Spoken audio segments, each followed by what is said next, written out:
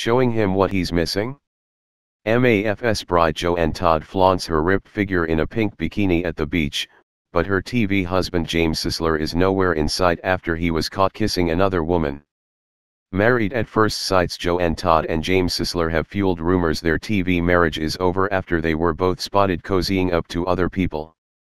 And Joanne sparked more speculation she has split with her husband over the weekend, when she visited a Melbourne beach without him. The mother of three showed off her ripped figure in a pink bikini while paddleboarding with her children.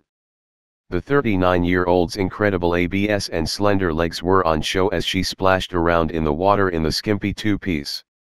Also visible were Jo's tattoos, which included a series of lady beetles by her breast. The blonde beauty flaunted her flawless complexion by going makeup-free, and tied her locks up in a ponytail.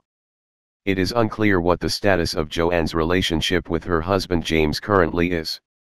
The pair were spotted packing on the PDA during a loved update in Sandringham last week, just 4 days after James was seen kissing a mystery blonde at Bond nightclub in Melbourne, and 1 day after photos emerged of Jo getting cozy with another man. He was seen dancing the night away, they were kissing on the dance floor and he clearly didn't care who saw, a witness told Daily Mail Australia at the time.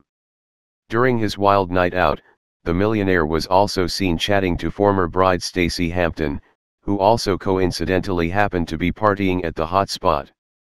A close friend of James has since revealed the mystery woman he was kissing was just a friend and that it was all a bit of a fun really.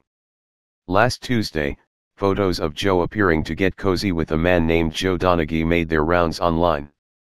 In the images, the pair appeared content and happy, cuddling close and beaming for the camera. However, a source tells Daily Mail Australia said the rather friendly pictures are not what they seem. A pal of Jo and Jo insists that the pair are really close friends, and not romantically involved.